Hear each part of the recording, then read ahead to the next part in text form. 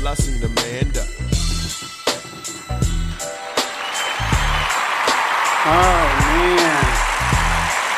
May 19th, 2021. We're still going through it. I'm Donovan Sadiq. I'm unapologetic. I don't know what else I need to say. Listen to this verse. I hear you breathing, but your heart no longer sounds strong. But you kinda scared of dying, so you hold on. And you keep on blacking out, and your pulse is low. Stop trying to fight the reaper, just relax and let it go. Because there's no way you can fight it, though you'll still try. Oh, man, what a, legendary artist. What a legendary song. I think it's very critical that song is being played the way it's being played, because it's just incredible what is going on out here. You got these raccoons defending white supremacy. It's incredible to me. It's just incredible. I'm Donovan Sadiq, you guys. I'm unapologetic. Welcome to the show. You guys can catch me on Spotify, iHeartRadio, all kinds of stuff. I'm on the War Zone with the 5-star General Jerry Wayne Monroe and Dimitri K. And I'm also on the Dimitri K. Show as well. And I kind of dab a little bit here. I'm a little bit there. You guys will be very surprised at how woke and active I am. You guys see the Wonder Pup Bell and my cats and all that other good stuff that's going on. But what I want to talk about, you guys, is the murder of Andrew Brown. And he's the young man that was murdered by race soldiers in North Carolina. Now, and the district attorney there basically said it's a justified kill. What kind of ghoul must you be to talk about a human being being snuffed out like it's justified? How many of you guys remember that movie starring Ice-T where he was like being hunted and stuff? Because, the ultimate prey is another human being, right? Because we're a little smarter than the average animal, I guess you would say, because, you're dealing with the same type of intellect, right? Yeah, but what kind of ghoul would say that? It's a justified homicide. How is it justified when the officers put themselves in danger? Okay? And then how do they fear for their life? And they were the ones who were the aggressors. They have the body armor on, they have the guns, they have the tasers, they have the handcuffs, they have the shotguns. How do they feel fear for their lives? And you got all these coons out here making excuses instead of being on code. These people are shooting us in the streets, in our homes, in our cars, wherever they can find us, and justifying it by laws that they have written. And the Black Boule, like your Maxine Waters, your Congressional Black Caucus, and all these other people who sit silently and co-sign on it. It's basically like going to the dentist. And when you go there, you got a bad tooth, and it's hurting you and it's the pain. So what does the dentist give you? He gives you this stuff called Novocaine, to where it makes you feel like they're not doing anything to you. But, the pain is still there. It's just that you can't feel it anymore. And then, he gets into your tooth and starts doing all this crazy stuff to you, but you can't feel it. But the damage that he's doing, or whatever that the police, the dentist is doing, is still being done. And you just can't feel it. And that's basically how they have us thinking. Oh, we ain't doing nothing to you, when they actually are. So, justified killing. What killed me was you have these civil rights Negroes running around here talking about, well, if a crime is a crime, a criminal is a criminal. No, black criminals aren't the same as white criminals. They're not the same. White criminals are on some different shit. Okay? How are they going to make you a cripple and break your legs and break your arms and then call you a cripple? That's how white people operate. So stop it. Just stop it. It's totally ridiculous with some of these civil rights people talk about, you need to start obeying the law. And what law? They don't even obey the law. They don't even obey the law when it's not in their favor. So why should we? Well, you just got to pray. You got to pray for the ones that spitefully use you. Really? How did that work in the last 60 years? If that shit works, why are things so much worse today? Could somebody please answer that? Is anybody hearing me? Can you answer that? If that rationale works, why is racism so much worse today? And it's worse because they're outright killing us and justifying it. I'll wait. It's just so sad. How, and what's really even more sadder than that, you guys, is that I'll sit on Facebook or, YouTube or whatever, or just, channel surf, whatever. And I see black people going about their business like it's just another day. They're just, oh, well, hey, another black person's killed. As long as it ain't me. It ain't a problem until it's you. You know what I mean? And that's what kills me about it. Oh, well, there's nothing wrong with a black woman wanting to put European hair in her hair and look white. So that woman who thinks that having white hair in her head, is she a friend of the black community or is she an enemy of the black community? That black man that pines for white women, is he a friend of black community or is he an enemy of black community? That's a very, very good question. Wouldn't you say? Man, we got a lot of stuff going on. And, we sit here and we complain. And, what really bothers me about the whole thing is you got these Negroes out here. You got your Sororos and all these other people. Notice how silent they've been. Haven't said a word. They got Joe Biden in there. He ain't doing nothing.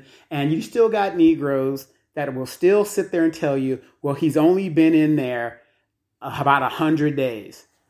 But let's reverse that. What has he done in those 100 days? Look at everything that he did in 100 days. So let's reverse that. Explain that. But whenever it comes to black legislation or black issues, there's never any time. We got to give him more time. Well, I don't know about you guys, but I'm sick and tired of giving these people more time. It just, I'm just at that point. And in the years that all these murders of black men have been going on, we have gotten more attention and legislation done by getting in the streets than the very people that we elect to sit at the table of so-called power. So why are we still doing that? I, as a black man, I am getting very, very tired of seeing young black men being killed for little or no reason. A warrant, to serve a warrant doesn't manifest, and it shouldn't manifest into a death sentence. How does anybody say that this is a justified killing? You were serving a warrant. This man wasn't in his house trying to do a shootout. You were serving a warrant. I don't see you guys do that when you're serving child support papers. Come on, y'all. But you got a lot of raccoons out here making excuses for what the police do. And it's bullshit. You're telling me serving a man a warrant is justification for him to be murdered. The police are not the judge, jury, and executioner. And if you're a police officer out there and you are more worried about your life than you are the people that you are sworn to protect and serve, you need to turn in your goddamn badge. Because you got it fucked up. Simple as that. Simple as that. You are a police officer to make sure that the people you protect and serve make it home. You got 7 to 8 police officers to serve a warrant on one man armed in body armor, shotguns, guns, tasers, handcuffs, helmets, military-style helmets, and they feared for their life. Are you serious? To serve a warrant. Then, these are so-called professional police officers. Not one of them are black. Not one. Not one. You couldn't find not one black person to go with you on that. But then again, that also brings in the question, you got a lot of these black niggas in the police department that see all this bullshit that's going on and yet say nothing because they're worried about a goddamn paycheck. They ain't worried about the culture. They're worried about their paycheck. And you got these niggas that will sit there and defend the bullshit. Just go on YouTube to any, Cop Watch channel, and you'll see these niggas out there defending the bullshit. Okay? The problem is, they know, these police officers know that you don't know the law, and you have an appeal to authority. And your appeal to authority is the fucking fact that they have a badge, so you automatically assume this police officer knows the law. I will challenge you. I will challenge you right now to tell you, most police officers don't even know the law, even when you're sitting in front of them and you try to Google it and show it to them. They don't even want to see it. They don't know the law, okay? Majority of your police officers. And there's no way. There's too many laws to for a person to even know. You know what I mean? But you have your smartphones. You could Google it to them, and they get offended at that because they aren't trained properly. And they know they don't like it. They just want you to get out of the way. How do you have a problem with the person with the camera? So you're a professional police officer. You're going to go serve a warrant with 7 other police officers, and you are going to approach a vehicle and then put yourself in front of the vehicle. And then as the man who is possibly startled or he fears arrest or whatever, he's trying to get away. Now, as a professional, you should know that. You should know that the scenario could happen. But you're going to put yourself in front of a person who has a vehicle that could use it as a weapon. And you're going to charge him, even though you're the aggressor, you're going to charge him with a crime. Please make it make sense, everybody. I'm trying to make that make sense.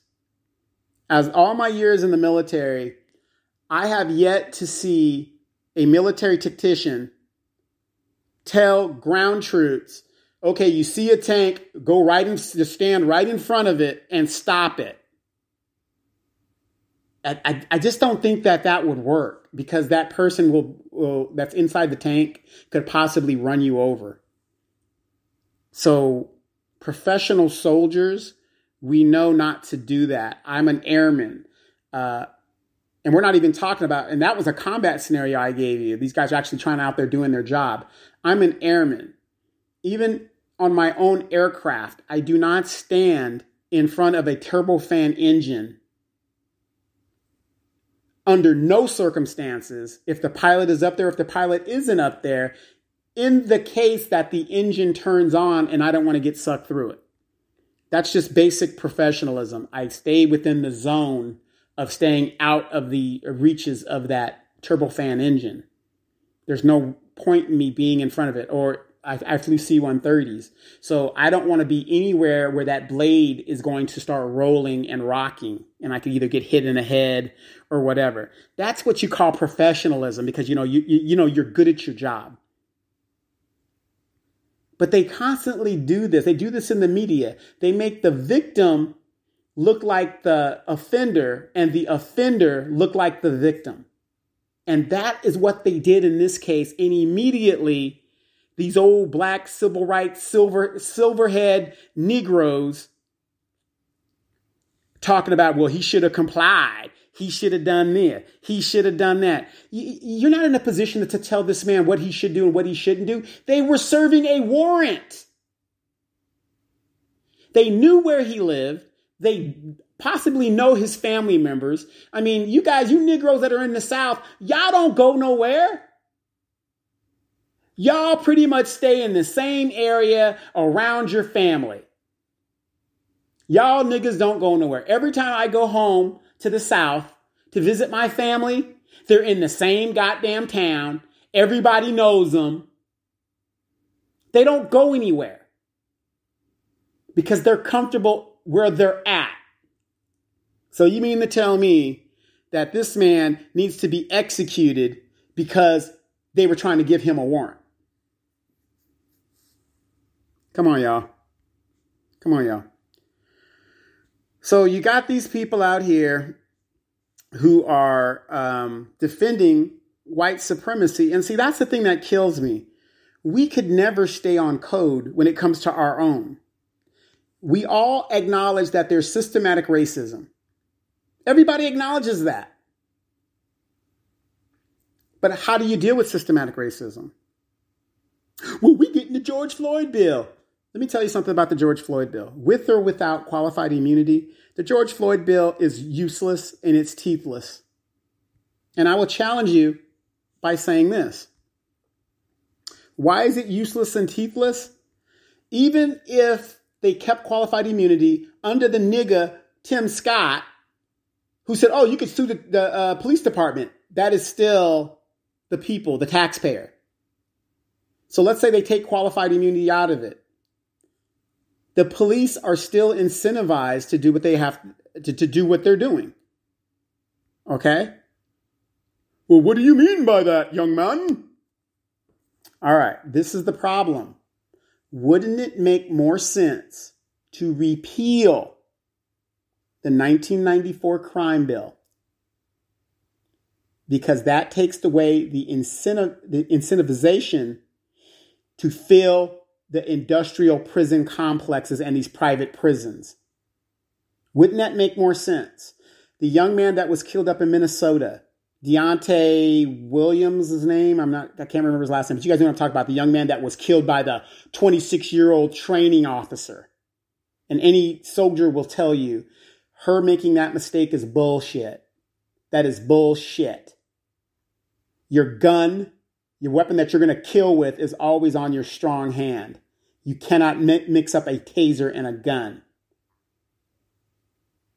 But that shows you white supremacy at its best. But you still got some civil rights niggas talking about, well, he should have complied. Well, he had a warrant. That is not a death sentence, having a warrant. It isn't. So stop it. So this young man was murdered up there. Why was he murdered? Nobody's actually ever really thought about why this man was murdered and what is the correlation to the 1994 crime bill. Okay. So I'm about to give you guys some game right now. So get ready. Get ready. Get ready to take some notes because I'm about to drop it. All right. I'm about to give you the game. The 1994 crime bill, which was authored by Joe Biden, incentivizes local police departments, state, be it local, be it whatever, to lock people up for the smallest of infractions. When we mean people, we mean black people, okay? Overall, black and brown people. Because if you look at the numbers in the 90s, the incarceration of black and brown people skyrocketed in the 90s. And yet you're going to have these niggas, especially civil rights niggas, talking about, oh, the crime that was going on, whatever. Even Bill Clinton himself came out and said, and even apologized for signing that bill. And he acknowledged the numbers of the intention of the bill wasn't meant for the way it was used. And he acknowledged the numbers of blacks and browns that were disproportionately affected by this bill. But he said that he was pressured by Joe Biden, the NAACP, and all this other stuff, that all these other groups that were going on. So he said, well, if the pastors and all these people are, for it, I might as well sign it too. But he realized, way after he's left office, that was the wrong thing to do. And he acknowledged that. Okay. So kudos to him for doing it, but you fucked us up. Right. And you got these civil rights errors. I had to tear one down today talking about, oh, well, all the crime in the 90s, how could you forget that? Because, it was out of control. I will never forget what happened in the 90s. A lot of us Black people have relatives that have been in jail in the 90s and are still in jail probably to this very day. So don't sit there and tell me I forgot about the crime. Black people were disproportionately affected by this crime bill. Yes, drugs were rampant in our community. Crime was rampant in our community. But have you guys forgotten why did that happen? You guys make it seem like, and these civil rights niggas make it seem like, it was just a phenomena that happened. Crack was introduced into the Black community. And you got these niggas talk about, well, y'all shouldn't be using drugs. Y'all shouldn't be doing this. It doesn't matter what we should be doing and what we shouldn't be doing. The fact of the matter is that Black people don't own no boats. We don't own no goddamn planes. And we don't own no damn trains. So how is this shit getting in this country? That's the questions you need to be asking. Number 2, did not the former CIA director Woosley in the 1980s, late 80s, admit that the CIA intentionally dropped crack into the Black community to help fund the war, the Iran-Contra wars? Did he not admit that? Isn't that public record?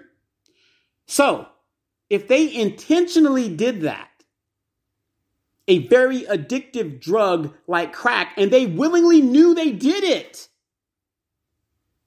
they willingly know the outcome. Crack fiends, crack babies, all this shit was going on. Now remember, in the 1980s, I'm a 50-year-old man now, 51-year-old man, just made my birthday. I'm a 51-year-old man now. In the 80s, was a teenager. So, who were the people using the drugs at that time? Yeah, you had some teenagers using it. Wow. It was the civil rights era people. How many of you got uncles and aunts that were strung out on drugs and shit from the 70s, and then the 80s hit and they got strung out on crack? How many of you mamas got strung out on crack? Civil rights era people. Because I was a teenager. Joined the military when I was 17. My mom had to sign me in. 1987. I was 18. No, 88. I hadn't turned 18 yet. I was a teenager. So, you mean to tell me the civil rights era people were the ones using crack and destroying families and stuff? Because a majority of the teenagers in my era, and you had the older kids too. I'm not discounting those kids, but what I'm saying is, in general, it was civil rights era people and older. Okay? But I have to say civil rights because the civil rights era people were the ones coming back from Vietnam all fucked up on the drugs, doing the love thing and shit like that. In the 80s, most of them at that time should have been parents themselves. So, it was you guys. Okay. And you had some younger people, some young Thundercats that were taught the drug game. By who? Oh, the civil rights era people. Because a young person can't teach an older person much if the older person is a teenager. It's like being a pimp. To be a good pimp, you got to learn from an older pimp, right?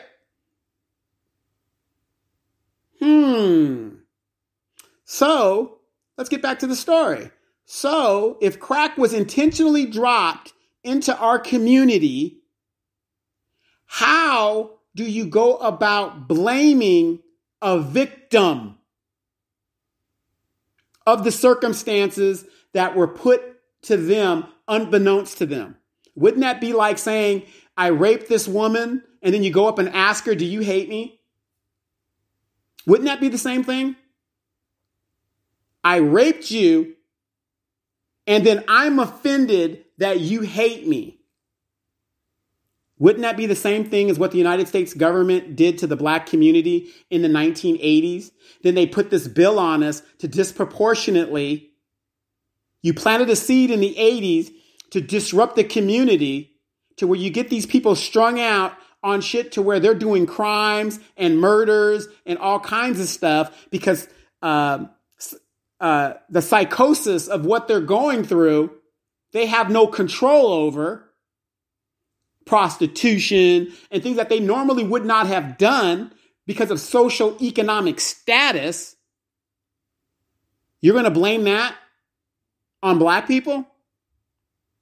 So here we are, fast forward 30, 40 years later, the 1994 crime bill is still on the books. So let me get back to that Deontay Williams guy. Why was Deontay Williams stopped? Because he had an air freshener hanging from his mirror. But the cop didn't stop him because of the air freshener. That was the excuse used to justify the stop. He was stopped because he was a young man that was black that was driving. How else are you justified to run him to see if he had warrant to incarcerate him? So how dare you niggas out there defend white supremacy and the bullshit that is going on when it's right in front of your face? You guys are part of the problem. You. I just broke it down for you right there. In a lot of states, it is illegal to have anything hanging from your mirror that can obstruct you while you're driving. But if you look, everybody does it. They pick and choose what they want to enforce. But when it comes to a black person, especially a young black man, they're going to stop him, and that justifies them running him and putting him into the injustice system. So just stop it with the coonery. Just stop it. That man was stopped. He had a warrant, and he's dead. Well, he resisted arrest. What would you do? Police are coming into black people's homes, murdering us. They're murdering us in the streets. What would you do? You might be one of those good niggas, them step and fetch it niggas. Yeah, master, whatever you say. Oh, I'm guilty. Yes, sir. Yes, master. That might be you. But you can't tell another man how they're going to handle a situation. You're not in that position. The coonery is ridiculous. There is no such thing as a good killing. If that was a white man, what do you think the DA would have said differently? Oh, that was a good killing. How many times have you ever heard a DA say that when it came to a white person? That was a good killing. I've never heard it. And then when they asked the DA guy about his decision and all this other stuff, he said, basically, and I'm paraphrasing, I don't give a shit, vote. This man is so confident at what he did that he's not even worried about re-election. And this is how they keep niggas traumatized into the situation that we are in. But then you got niggas like myself, black folks like myself, that are out here waking you motherfuckers up and telling you what is going on with no chaser. And then y'all want to worry about what we're saying. The question you need to ask yourself is, am I right or am I wrong? And if I am wrong, please state why I'm wrong.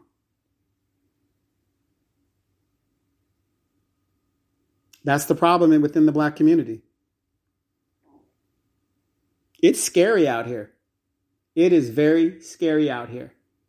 A lot of people will say, well, you were in the military all those years. And it's funny because a lot of my military friends were like, damn, Donovan, I didn't know you were like this. You didn't know I was like what? Well, when you were in the military, whatever. And I wasn't cooning in the military.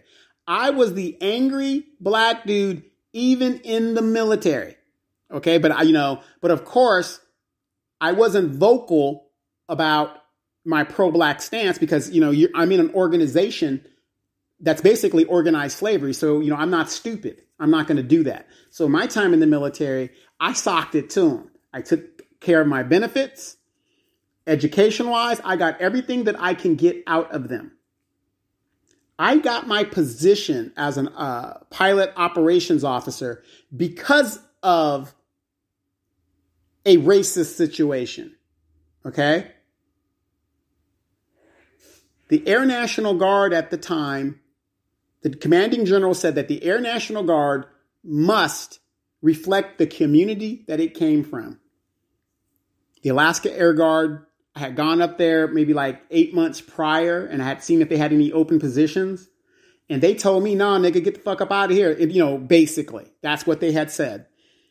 4 months later, when this edict comes out from the Guard Bureau, I'm sitting at my unit at Travis and I get a call. And the call comes to me and, they're like, hey, do you know who we are? Blah, blah, blah. You remember us? And I said, yeah. All of a sudden, a position was made for me. And I'm a young guy at the time. And I said, nah, I'm not going to do this. Nah, fuck y'all. Right. I get a call from a Sergeant Gregory. And Sergeant Gregory was a brother. He was a recruiter. And he said, you need to fly up here because I need to talk to you.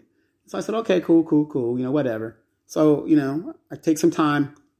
I go up and see him. And me and him, I go to his office and me and him have a heart to heart. And he had told me, he had said, hey, they got this position here, da-da-da-da. They named you as the person that they want to deal with because you're already in the system. You're already, doing your thing. You've already got your flight stuff done and blah, blah, blah, blah. You got a background in it. I said, oh, yeah.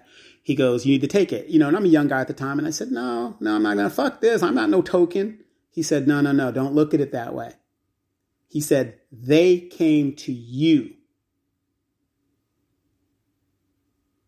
You got people knocking at the door. They're saying all you got to do is go through the training and make it, here's your opportunity. And I didn't look at it that way. And I said, you know what? You're right. And so I used the system against them for the opportunity that it gave me. And I socked it to them. Now, don't get me wrong. I didn't make any waves. I was, they used to call me Mr. Reliable because I would take all of the missions that people didn't want to take. Like I was flying to the top of the world up to Barrow, Alaska. I mean, just anything that was shit. I never turned down a mission because I knew everybody's looking at me. And of course, the more experience you get, the better, pilot you're going to be and all this other stuff. So I didn't really make a lot of waves. Didn't do some stuff. Got sick when I was in training. They brought me home and they seasoned me at home and stuff. And I went through the whole thing, but I didn't bring them any problems. If anything, when I left, they were I'm not saying they were sad to see me go, but they were kind of sad to see me go because I was the type of guy that took all the shit missions. It didn't matter. I was like, yeah, I'll go. If you called me at the last minute, I'll go. My bags were always ready. Because I remember Alaska, 9 months of winter. I'm from California. That just shit don't happen for me. So I wanted to get out of there anytime that I wanted to get out of there. So I digress. So we have to stop talking down our own. We get that enough in the system that we are operating in. The Makisha Taylor girl that got killed, the little 16-year-old girl got killed. I'm looking at it like, oh, wow, that was a good shoot, But now that I re-looked at it, no, that wasn't a good shoot. That wasn't a good shoot. That officer did not know who was who when he arrived there. And it wasn't a good shoot. And I'm not going to sign on to say that it was. His life wasn't in danger. He didn't know who the aggressor was. But he just shot. 5 to 7 officers at Andre Brown to serve a warrant. 5 to 7 officers. Now, I want you guys to reimagine this. What if it was 2 officers and one of them came up with paper in hand and said, hey, are you Andrew Brown? Yeah, I'm Andrew Brown. Hey, I got this warrant for you. I need you to come to come with me. You got your back up there and you're going up to him civilly because he wasn't expecting you, correct? But you're going to come up to him military style, aggressive, He doesn't know who you are. I don't know if this man is in the dope game or not. He doesn't know what's going on. You could be clowns in costumes for all he knows. He's in the dope game. You guys are probably saying, well, Dom, how do you know all this stuff? I don't. I watch, a lot of movies and shit. I watch New Jack City. Okay, fuck it. I'm a square. I'm as square as they come, but I'm not stupid. How only toward black people is the death of another human being justified? I'm sick of it. I'm totally sick of it, you guys, because it doesn't make sense. It doesn't make sense. And yet you got these coons out here talk about they Christians and they Southern Baptists and they all this and they all that. And they talking about it was a good shoot too. What if that was your son? If that was your son, would that have been a good shoot? I'm just asking a question. If that was your son, would that have been a good shoot? Now you're thinking, oh no, not my baby. 7 police officers to serve a warrant, and they were the aggressor. No weapon. He's already in the car. And so as a professional officer, I'm going to stand in front of the car and I'm going to go toward the car to get the man out. And he's already in a car that is a weapon.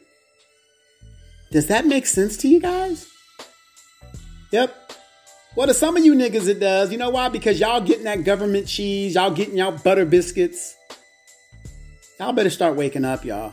And we need to start holding these people accountable. The New Black Media, thank you guys for what you do. I appreciate it.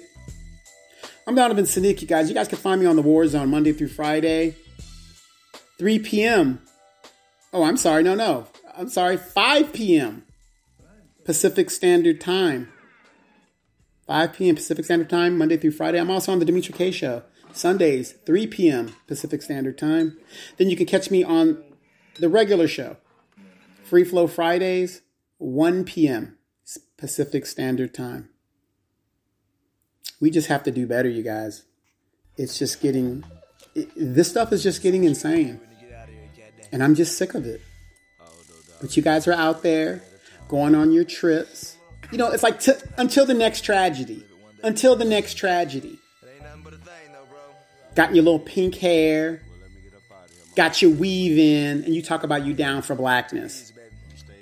I just don't see it. I'm Donovan Sadiq, you guys. I'm unapologetic. The world is different since he's seen it last. Out of jail, been 7 years, and he's happy that he's free at last. All he had was his mother's letters. Now he's mobile, and he's gotta make a change and make it for the better. But he's black, so he's got one strike against him. And he's young, plus he came up in the system. But he's smart, and he's finally making 18. And his goal's to get on top and try to stay clean. So he's calling up his homie who came up, living lavish. Now they dealing with the same stuff, and had that attitude that who he was worth laying. And with that fucked up attitude, he killed his first man. Now it's different, he did dirt, and realized killing it meant coming up, but it still hurt. And can't nobody change.